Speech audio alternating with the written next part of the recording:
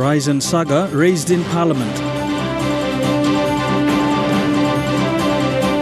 Whistleblowers Bill passed.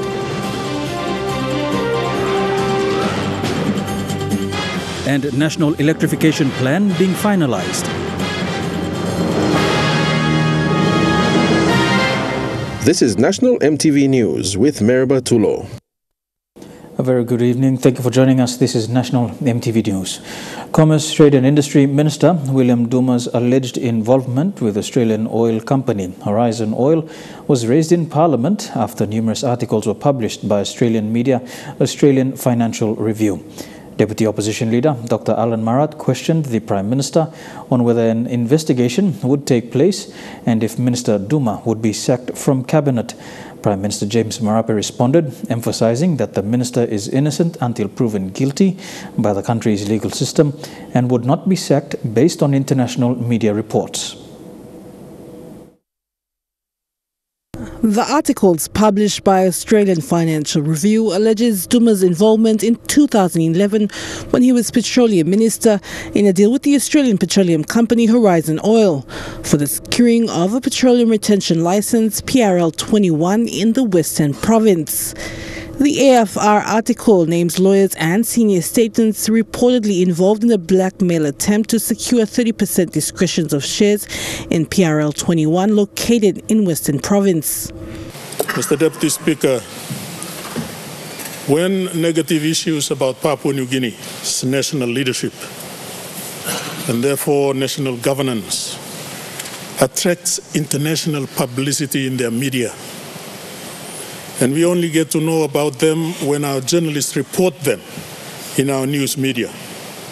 In Parliament, Deputy Opposition Leader Dr. Alan Marat stating that the international media reports such as the Horizon deal continue to taint the corruption perspective in PNG. Dr. Marat questioning if the Prime Minister would discharge duties to communicate with the Ombudsman Commission and PNG Law Society to investigate the alleged official corruption, fraud and bribery in the issuing of PRL 21 by the Department of Petroleum and Energy. With a Tukina shelf company, Elevala Energy Limited, a company purportedly bought by Horizon Oil for US $10.3 million, and that shelf company name now, I believe, changed because it has been bought, changed to Rubicon Limited. Dr. Marat finishing his question on whether or not the Prime Minister would sack Minister Duma. But, Mr. Deputy Speaker, I say none of this will be the case. So, Prime Minister, through you, Mr. Deputy Speaker, will you communicate any suggestion of investigation urgently to the two authorities?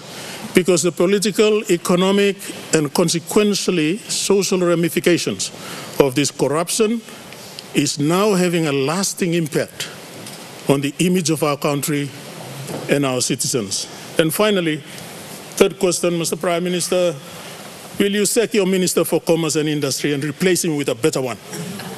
Prime Minister James Marape responding to the last question first that he would not be sacking Minister Duma because of a media report until sufficient evidence is provided. If there is corruption involved in this one, by not necessarily minister responsible but the entire system of government that facilitated this transaction, it was corrupted, then upon finding an evidence of corruption,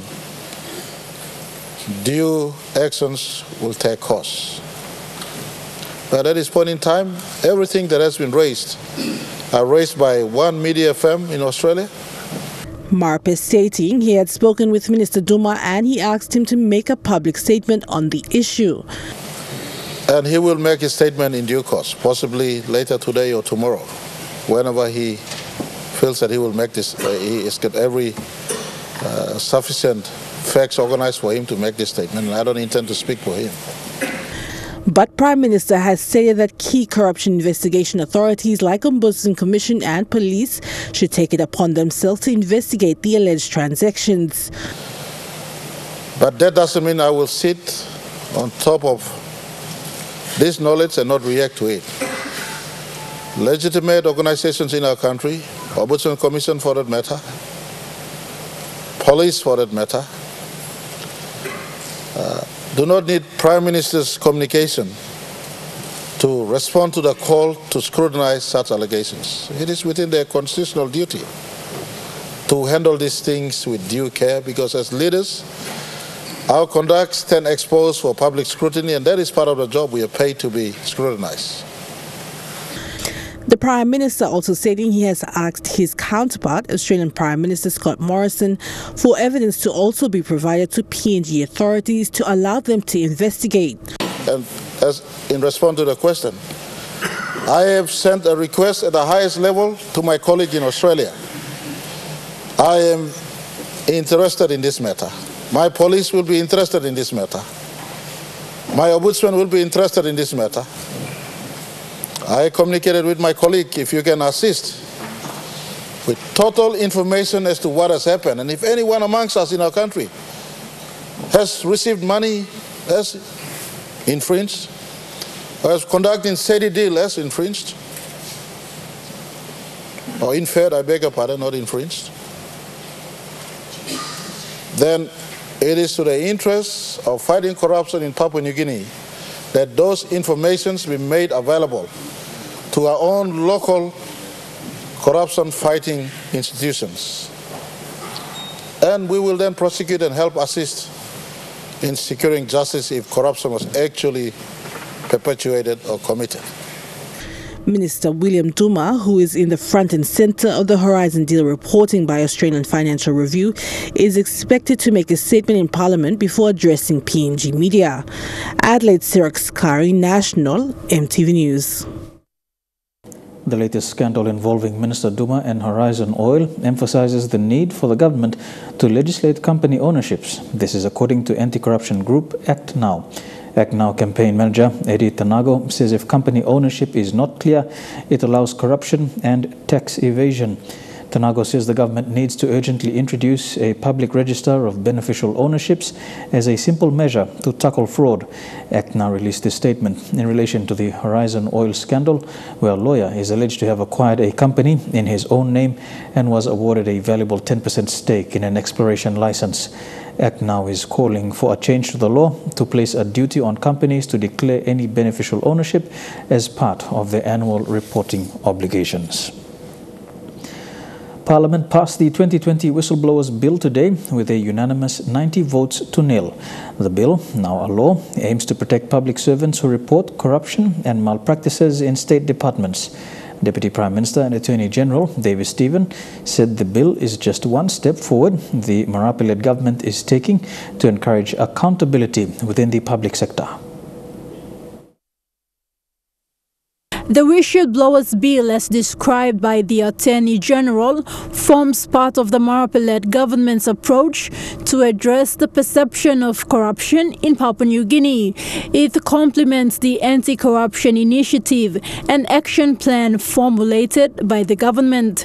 It is also in line with the government's medium-term development goals to improve security within PNG. When reading out the bill, the Attorney General highlighted the 4 types of disclosure protection the bill accommodates for. Notable comments raised in support of the 2020 Whistleblowers Bill include strong statements from Entity Governor Powers Sparkop on how effective other law enforcing agencies like the Ombudsman Commission, the National Fraud and Anti-Corruption Directorate, and the Public Prosecutor function. Western Highlands Governor Pius Winty, East Sepik Governor Alan Bird, and Enga Governor Sir Peter Ipotas, while supporting the bill, said the implementation of the bill must be effective if the government wants to see results. Representing the other side of the House, Deputy Opposition Leader Dr. Alan Marat gave their support towards the passing of the bill, saying it is a step in the right direction. A pleased Prime Minister James Marape, hours after the passing of the bill, posted on his Facebook account saying, "Personally, I look forward to ICAC functioning and relate positively with police and ombudsman going into the future." Thekla Gunga, National EMTV News. The World Bank is still in the process of finalizing a national electrification plan signed between the PNG government, the United States and Australia during the 2018 APEC summit. State-owned enterprise minister Sasindran Muthuvel revealed this in Parliament today. This followed a series of questions from several MPs regarding electrification projects within their electorates.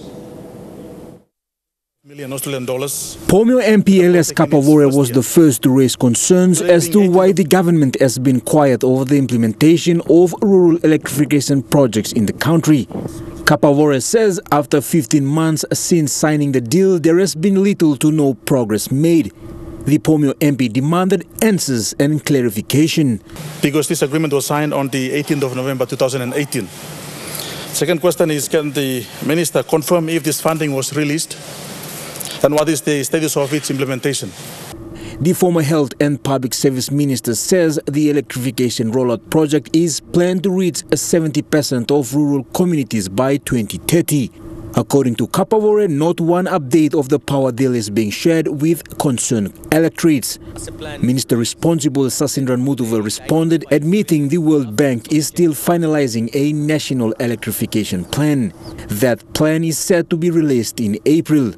But to date, Mr. Speaker, there is no clarity as to the development partners coming clearly as to which program they are actually funding.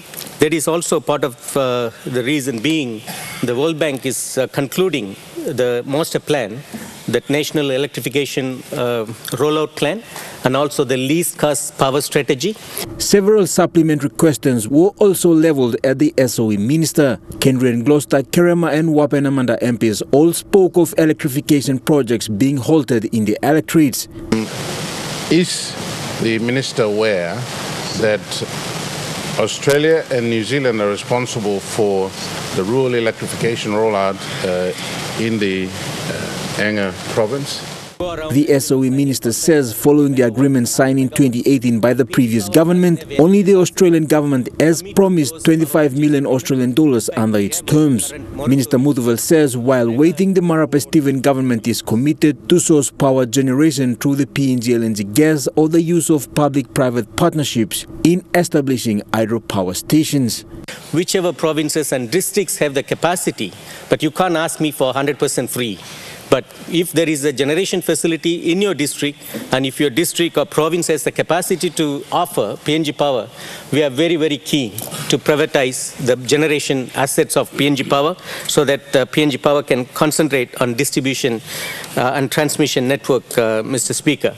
The National Electrification Plan signed in 2018 was to the tune of $1.7 billion US. Jack Lopava Jr., National MTV News. The son of the former Menyamia MP has nominated to contest in the Menyamia by-election after the seat was left vacant following his father's passing last year. John Thomas Pelika is running as a member of Sam Basil's United Labour Party and says he hopes to complete his father's work within the next 2 years. 3 p.m. yesterday, John Thomas Pelika arrived with the party leader Sam Basil at the Electoral Commission office in Lae. He was one of 4 candidates who nominated yesterday. After paying his nomination fee, Pelika met with supporters of his father who now expect him to be elected. When I'm thinking a plan where Papa been put him inside a 5-year development plan, straight him to place money and bring him come inside. Pelika is running as a United Labour Party candidate, a party created by the Bulolo MP Sam Basil after the formation of the new government. Basil says he is hopeful that Pelika will win the seat under the ULP ticket. And of course, in Menyama, there's a construction of a power plant, which is about 500 kVA plant, half a megawatt, still under construction. It has to be completed. So there are many projects hanging in the air, needs to be completed. Late Thomas Pelika was mandated by the people of Menyama for 5 years. Unfortunately, he passed on. Also yesterday, Jiwaka Governor Dr. William Tongamp announced the nomination of his People's Party candidate, Nolan Nason, who said roads, education and health are his main priorities. The Electoral Commission in Morobe needs at least 6.5 million kina for this by-election. The provincial government has allocated 500,000 kina for this exercise, but none of that money has yet been paid. Scott Waide, National MTV News, Lae. This is National MTV News. We'll be back with more right after these messages.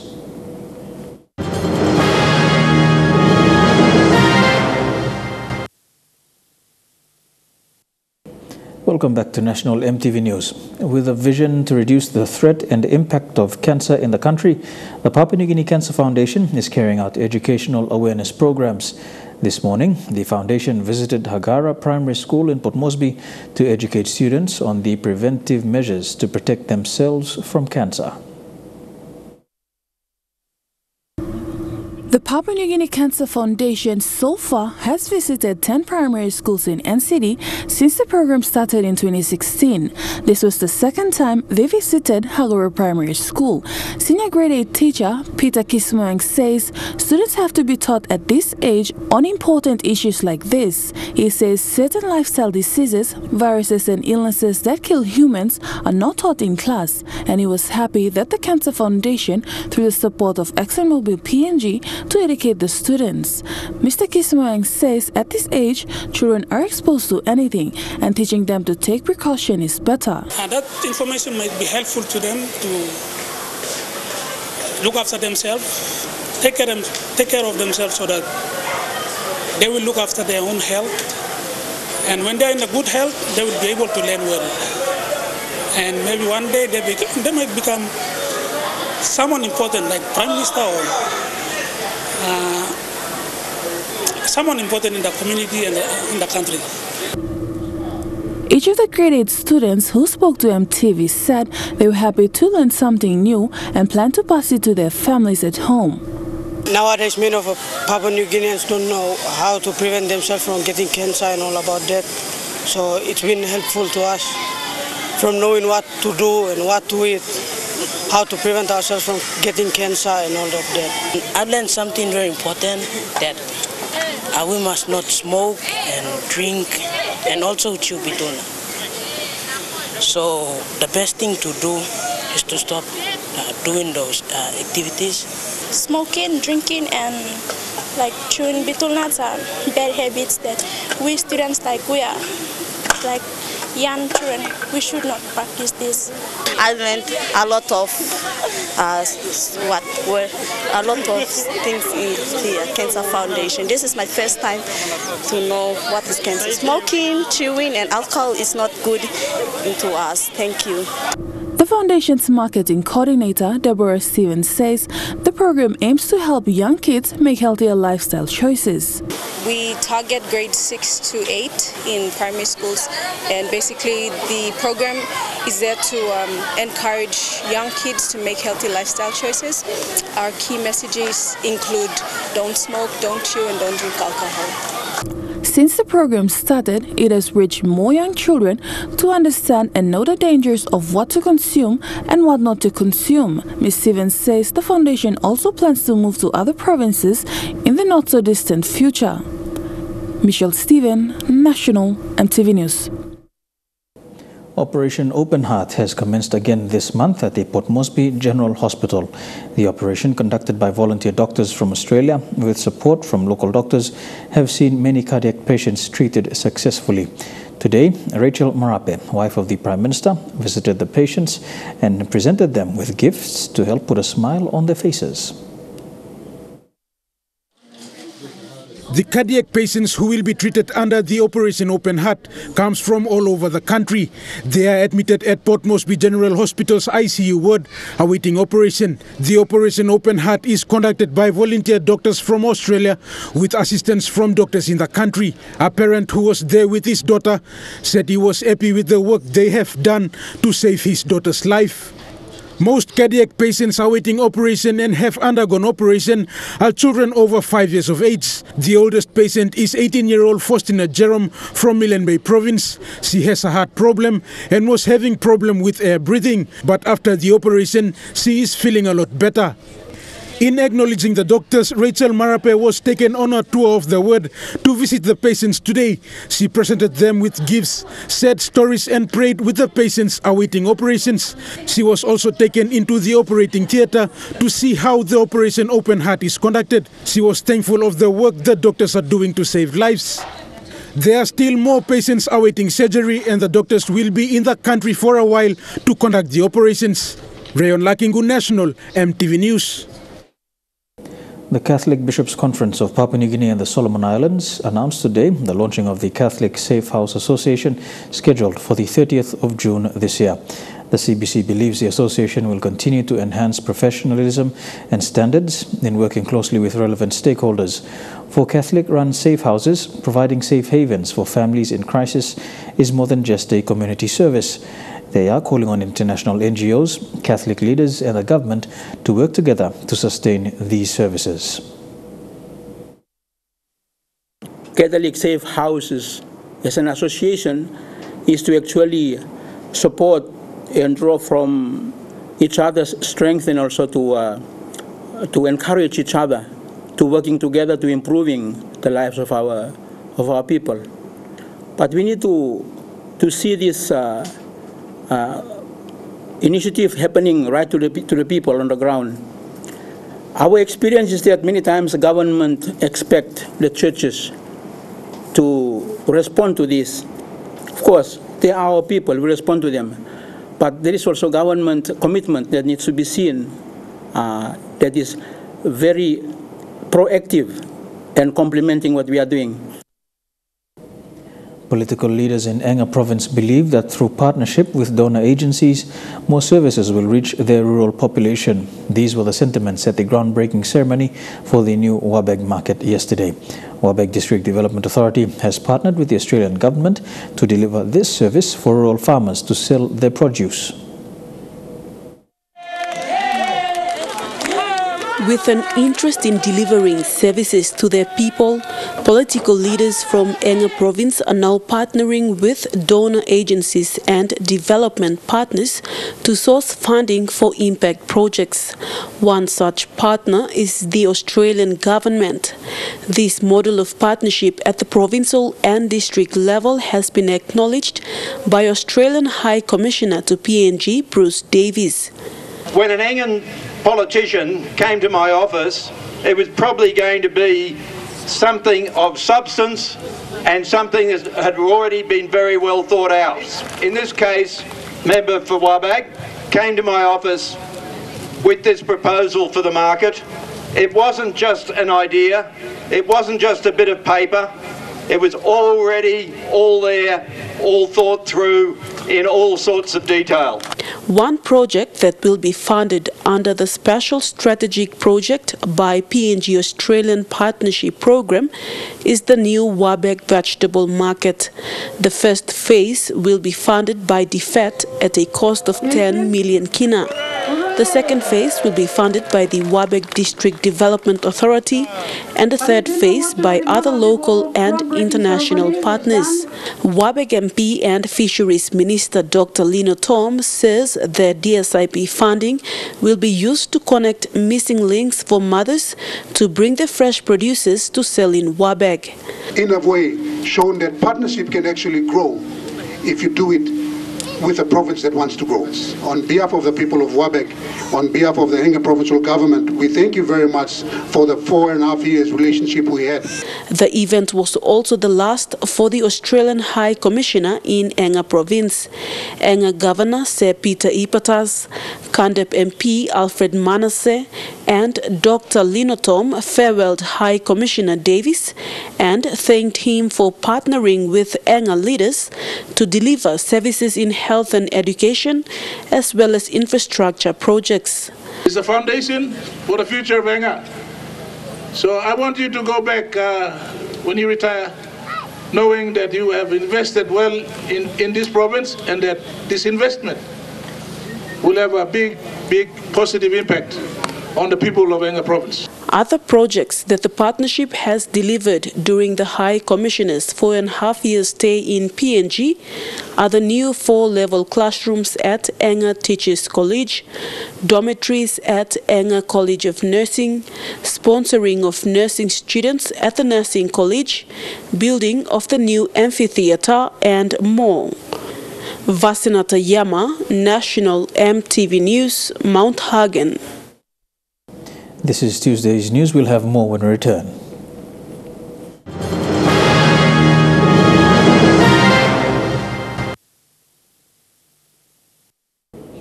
Welcome back to National MTV News. Morobe teachers came forward today and demanded an explanation from the Provincial Education Division regarding their appointments. Some of the teachers have been teaching for more than 6 years in Morobe but are now displaced. Julie Badwi Owa reports. The teachers said they've been following up at Morobe's provincial appointment office since beginning this year, but the office was always closed. And every time when I'm displaced, I come to the office, I'm close all the time. Because me got all family, all picnic staff, we look out the ball. This is city, so we need this office to be open. Joanna Kolikun is one of the displaced teachers who has been teaching for over 5 years. She last served at Gerup Primary School in the Tewaisesi district of Morobe province. This year she wasn't given a position. Kolikun said this has always been the case for teachers who serve in Morobe. And right now I'm displaced and I need help from this office. Why is it closed forever? In the morning till afternoon, but me stop go now go live no nothing. Lo house. Without any help. So please, we need this office to be open when we come to serve here. Another displaced teacher is Apisa Kanabu, who has been teaching for 26 years. Kanabu was serving as the senior subject teacher for Omili Primary School in Ley last year. This year, his position was taken off from him. This material to act, but I'm displaced. Why? I've got a teaching certificate, I've got a diploma, I've got a degree in teaching. Why am I displaced in materia? And it's my rightful position I should be occupying. And I'm a senior person, 26 years of teaching in Morobe province. And Morobe knows me and I'm not going to be displaced. For what reason? I am a teacher as well as I am a parent too. I've got kids to serve at university and college and high school and primary school too. As well as my other comrades there in the big sun. And these peak hours of saving us.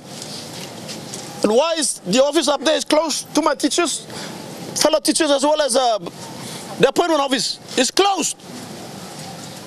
They have to come and tell us, PNG, TA2, I'm talking in front of you. Listen to us and address our problem. And students out there also suffering too. They need teachers to go out and work. And we are educated people, professional people, and we need to be addressed in an orderly manner, just like as you would be addressed. We need these guys to come and tell us their sense of compassion for us. They haven't shown us their demonstrated capabilities yet. They will have to prove our critics wrong today, not tomorrow. If they are public servants, they're going to be public servants, not public bosses. MTV News met with the Acting Provincial Program Advisor for Education, Keith Tangui, and the Provincial Appointment Officer, Paul Tayang, for an explanation to the teachers' grievances today. Tangui said the school inspectors and the District Education Manager were given directions to give updates of teachers who are already given positions and are currently teaching in the classrooms. The displaced teachers would be sorted out by next week once they get an update from the inspectors and the DEM on the availability of positions. Using that data, we'll be able to find which teachers are already available at the school following the posting that's already been done and reviewed. Which ones have left to transfer elsewhere to other provinces, and which ones are still vacant. So using that information, we will be able to put those who are outside, like the new graduates, the transfer-ins or release teachers from another province coming in, to those vacant positions. The Provincial Appointment Officer, Paul Tayang, confirmed that the teachers would be given the positions before next month. Tayang said he will also make sure the teachers won't be put off payroll. At the same time, we have new graduates, they are still waiting. We need to go proper look into the documents to make sure their documents are in order. We found out that there are some teachers, new graduates, their documents are not in order, they are fraudulent documents, so they have a process that we need to go through, screen them before we make appointment to new graduates. Also, we give priority to our saving teachers who are displaced before we look at the teachers coming in from other provinces, releasing teachers, because they are our saving teachers and they need to be given positions. At this moment, I'm going through signing all the summary sheets to make sure that teachers are not off the payroll during the auto suspension time. So once I clear that off and I get updates from the inspectors and the district education managers, then these displaced teachers, I will sort them out with the new graduates and the releasing teachers. Julie Badui, Oa, National EMTV News, Leh. Still in Leh, residents are worried that the uplift of the ban on the one-bell alcohol will do more harm than good. Some others say the alcohol should be taken off the shelves for good, as they have witnessed unusual behavior from those who have consumed it. Leh residents, especially mothers, say the uplift of the ban on the one-bell alcohol is a health concern for the public, especially vulnerable consumers such as teenage boys. These women of Butibam village say they had initially carried out awareness in the community against consumption of the alcohol product when it first came out, after noticing unusual behavior from consumers. Mi plastar nam plaluki planti piki blom plol drink no kan bagrapim house all sleep as nothing pek molet na about bagrapim mogra something to the community all picking no place also drink stop long sai straight time or drink finish also make it kind you look him you pour it. The one-bell alcohol factory in Leh was told by city health authorities to stop operations last month for an indefinite period for not complying with government regulations. This followed complaints from Leh residents regarding the effects and damages caused by the alcohol. The LULLG Health Authority requested for a second lab test from the National Analytical Lab at Unitech, which shows an increased percentage of alcohol compared to what was labeled on the product. The results, however, does not show the volume of the product sample. You mix you want you drink pure ready mix. Nam you drink nam bagarapi molman you can feel me effect don't hurry up. The temporary closure notice was uplifted by LULLG City Manager Joel Collam based on a second lab test result from the NAL and a medical report from Angao Hospital Emergency and Accident Unit. One situation lo community in lo settlement mi plasawe. So one something all making all penny me mi plan mas but lo uplifting blame me and mi plan panbel on test lating ting blame. Mi plan mosem mi plan mama blo dis la place. Place blo mi plan na province blo mi plan na mi plan like this la bia ba ben ogeta. Meanwhile, Mr. Collam said individuals should consume the alcohol product responsibly. Charlene Airy, National EMTV News, Leh. To some news abroad now. In just over 24 hours, a trans-Tasman coronavirus mission will be underway in Japan. It will end a fortnight of misery for Kiwis and Aussies on board the quarantine cruise ship, watching infections mount. But there's a big catch, and passengers from both sides of the ditch are unhappy about it. As part of a multinational evacuation from this coronavirus hot zone, 11 New Zealanders trapped for 2 weeks offered a seat on Australia's Mercy flight out of Japan. The big condition, another fortnight's enforced quarantine when they land. We're finding the thought of being put on a plane with people who hasn't been tested yet and potentially getting the infection right then after we've already completed almost 2 weeks of quarantine, not ideal. Some of the New Zealanders who'll spend it in Whangaparaoa frustrated too. I absolutely understand the frustration that will exist there. They have been in quarantine, but unfortunately we have seen cases continue. Overnight, another 99 coronavirus cases were reported on board the Diamond Princess, bringing the total confirmed infections to 454, meaning more than 1 in 10 people have become sick since the ship was quarantined. 2 of those are Kiwis, still recovering in a Japanese hospital. They won't be on the rescue flight. And those who don't take up the offer of a seat will be barred from entering New Zealand for 2 weeks. We want to make sure that we're putting the health and safety of New Zealanders, of our public, as our number one concern. For those people, there is a very clear path back to New Zealand. Let's take a look at just how widely this outbreak has spread. Globally, the number of cases has topped 73,000, with the majority here in red, at least 72,000 of them in the Hebei province.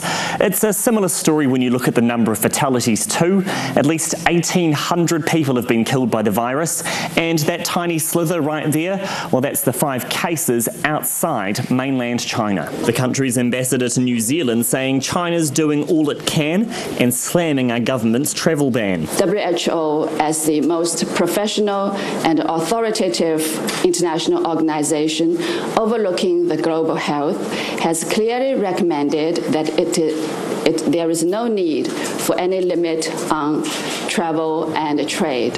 As for the 157 people who've spent the last 2 weeks quarantined north of Auckland, they're leaving tomorrow before the next group arrives. This is National EMTV News. We go for another break. When we come back, some sporting updates in Trukai Sports.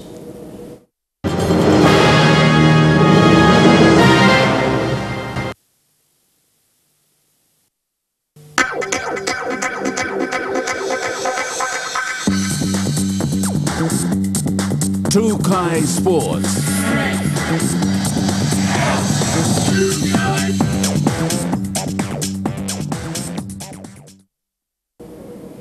Welcome to Trukai Sports. The SP Sports Awards are into its 28th year, and this year a new category has been introduced as well, with a new category named after former SP Brewery Managing Director Stan Joyce.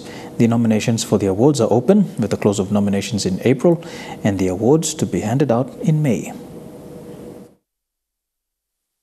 The 28th SP Sports Awards was launched today with a new category named after a long-time supporter of sports in the country, the former managing director of SP Brewery, Stan Joyce.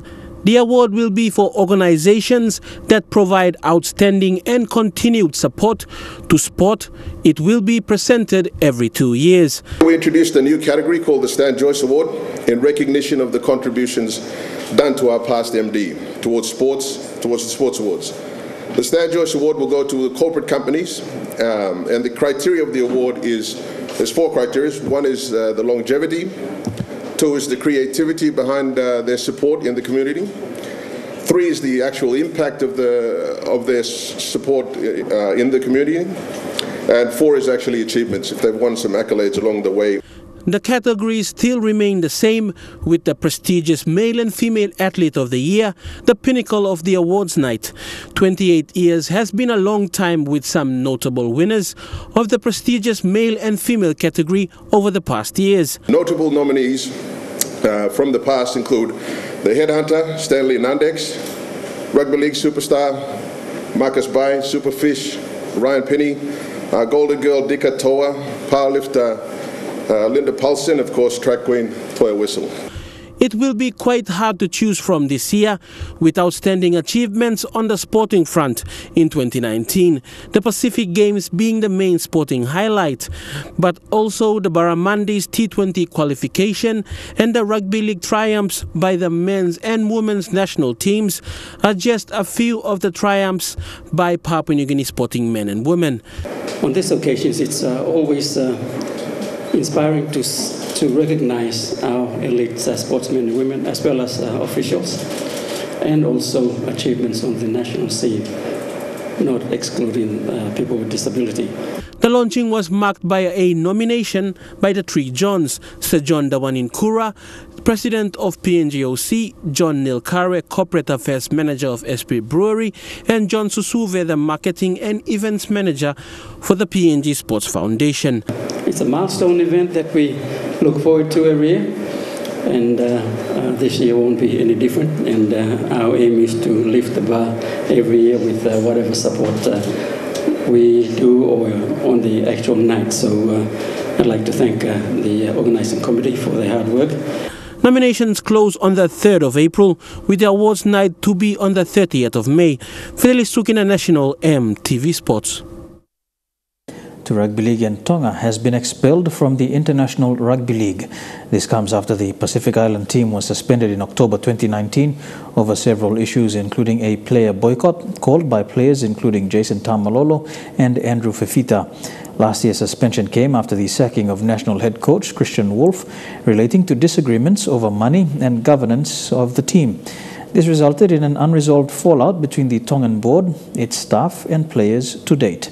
At its board meeting last Thursday, IRL directors carefully considered the position of Tonga National Rugby League, which has been suspended since October 2019 in light of a wide-ranging consultation with stakeholders.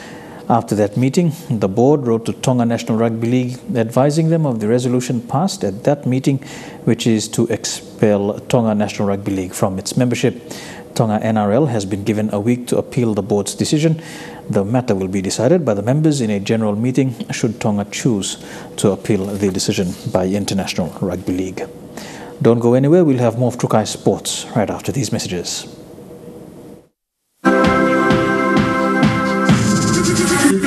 Trukai Sports. Welcome back to Trukai Sports. Oceania Fight Promotions will be hosting the Silver Lightweight Championship fight between PNG's Junior Akauko Raka and Roldan Aldea from the Philippines. The fight is scheduled for the 25th of April at the Sir John Guy's Indoor Complex in Port Moresby. Kauko Raka Jr. will be contending in the World Boxing Council Asia-sanctioned Silver Lightweight Championship. The match is set for 10 rounds by 3 minutes in the lightweight division. The parties from the allotted gym in Manila have agreed to the terms of the contract for the fight, and the mixed martial arts gym here, headed by Mr. Jamie Peng, has agreed to the terms of the contract of the fight. This is the first bout for the year organized by Oceania Fight Promotions. So OFP is now affiliated with World Boxing Council, ABCO. So we can host interim championship title and then contending belt title and then go on to world title. Kauko Raka participated in all 4 international bouts last year, winning all his fights, and is aiming for another win on the 25th of April. Number one, Junior Rucka's got what it takes. I think he can go all the way to the top. Let's see PNG get behind him. It's a very important fight for PNG and for himself. He'll represent our gym accordingly, and if there's anyone who'd like to sponsor or get behind us, these things aren't cheap, so let's make it happen for PNG. Raka is determined to win this fight, which will place him in the rankings to fight other international boxers. I'm dreaman blumi, so me still climbing my bed dreaman blumi, so me like thank you lo. Usato sana backside blumi, big plug of again no team blumi lo, gym. Elijah Levet, National MTV Sports. Timing is everything. Just ask the UFC. They are staging a full promotion in Auckland this weekend, coming off the back of a historic recognition for mixed martial arts at the Helberg Awards last week. Now, other Kiwi fighters are looking to emulate Israel Adesanya. They're used to fighting in the octagon, but a bigger fight is well and truly on for New Zealand's top MMA athletes. The sport's in its strongest period in New Zealand after Israel Adesanya's groundbreaking Sportsman of the Year win at the Helberg Awards. I had so many people asking me about it, people that I never thought were interested in the sport or gave it any respect, I now had their eyes open to it. And Dan Hooker's now leading the group that has the task of opening more eyes this weekend at UFC Fight Night in Auckland, the third on our shores. With middleweight champion Adesanya absent from the card, the occasion is huge for Hooker in the main event against Paul Felder. This weekend couldn't be any more important. This weekend, I'm all in. I've mortgaged the house. I've committed to this so much. I've got everything. This means everything to me. Felder's all too aware of the wave the sport's riding in New zealand. The American amongst those welcomed onto Oraki Marae today, having had a welcome of a different kind in the days since he arrived. We've been walking around the park that we're staying in an Airbnb near, and guys yelling out their cars to me and stopping their cars. They yell, Felder, I'm a big fan. Felder hoping to pull in more fans for himself and the sport against the local lad on another momentous night for MMA in New Zealand. That ends Trukai Sports for this evening. When we come back, we take a look at the weather forecast for the next 24 hours. Trukai Sports.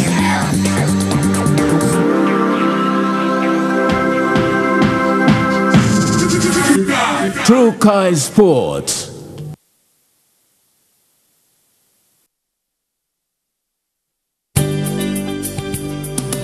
This weather update is proudly brought to you by Money Plus. With you always.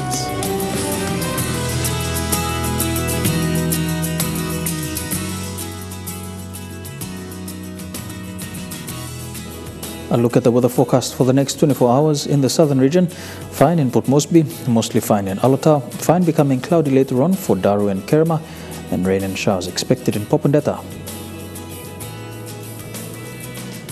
To the Momasa region, some showers and drizzles in Leh, some showers expected in Wau, rain and showers in Madang, rain and thunderstorms over the next 24 hours expected in Wewak and Vanimo. To the New Guinea Islands region, cloudy weather and some showers expected in Lorengau, Kokopo and Rabaul, rain showers expected in Keving and Kimbe, cloudy weather and showers as well expected in Buka.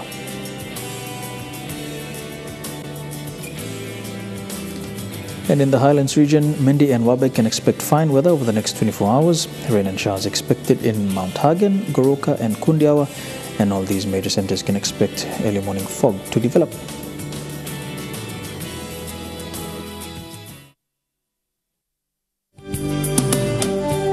The weather update was proudly brought to you by Money Plus. With you always. And that's the way it is today, Tuesday the 18th of February 2020. On behalf of the National EMTV News team, pleasant viewing. Good night.